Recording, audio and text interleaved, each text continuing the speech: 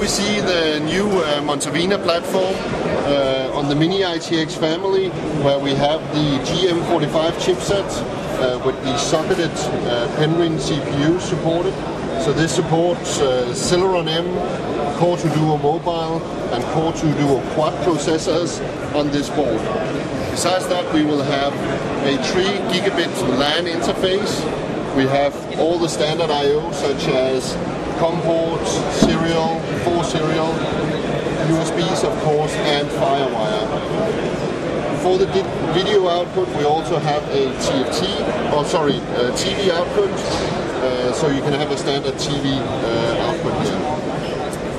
The board will come in 3 form factors. It will come in Mini-ITX, Flex ATX, and full-size ATX, but this is the smallest of the 3 form factors.